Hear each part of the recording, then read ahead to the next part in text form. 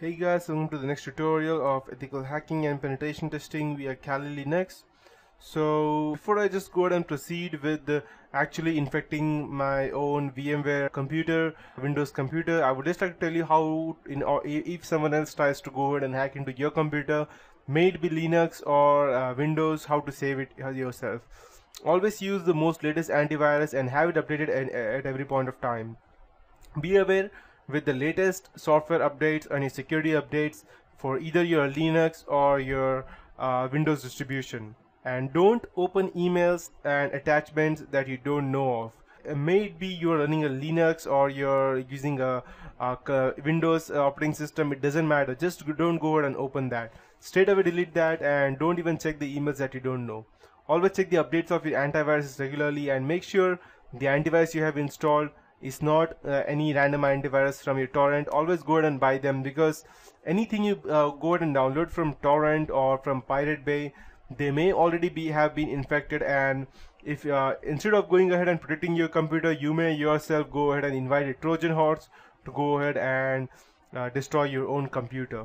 And that's not it from my end. The most important thing that I'll tell you, in case you are using any version of Linux, just go ahead and install the Rootkit Hunter, so that even if you had any other virus inside your computer, you may be able to still go ahead and save yourself. So just go ahead and type apt-get install and just type rkhunter, rk hunter, and just type yes and hit enter, and yes. Okay, I think I'll have to run apt-get update first. I have not yet updated since a very long time.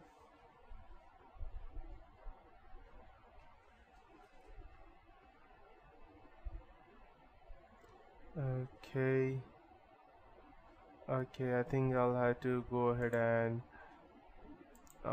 use my username password to first access my internet. Just let me start it.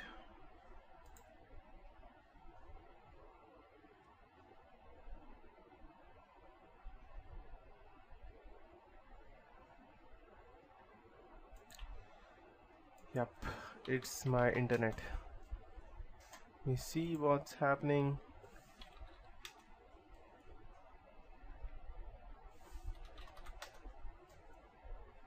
Okay, need to enter the username password, I believe.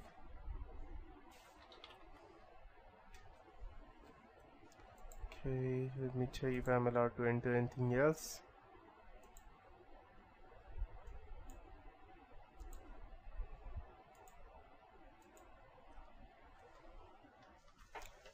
Okay, I'll just go ahead and log in it over here.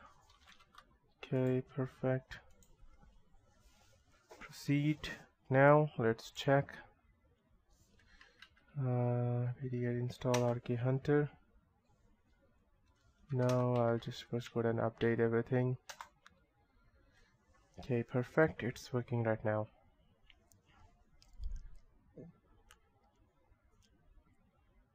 If you're using any other Linux distribution such as Ubuntu or Fedora or something like that, and you want to install RK Hunter, you can go ahead and download it from the Git hub. I'll just go ahead and show you, or the SourceForge as well, as you can see. And there are different ways. I'll just go ahead and type. As you can see that there are different ways as to how you can go ahead and install the Rootkit Hunter in your system. This is downloaded from the Git hub. If you're not using Kali Linux or the source repositories, just go ahead and add them in any of your Linux distribution and then go ahead and install that. So let me just go ahead and wait. Perfect. Yes. Okay, perfect. So I'll just go down and clean. Perfect.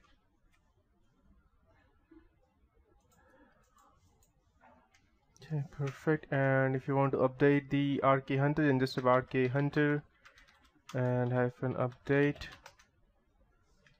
Okay, inward option update. Let me check if I could run this. Okay, just go ahead and type C and it will automatically check all the commands, and it will just go ahead and detect everything, whether you have been infected or not. It will scan each and everything from over there. Perfect.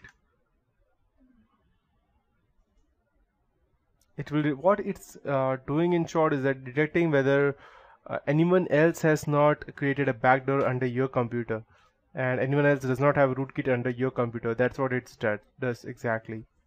As you can see, there was nothing found over here.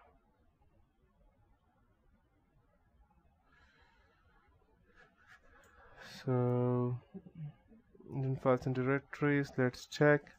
There have been only just warnings about this such root access and nothing else, so you can just go and ignore that. The reason being that I have run this through root, and if I had run this through any other user, it would simply have ran without warning. The only thing we got this warning because I run it actually through root.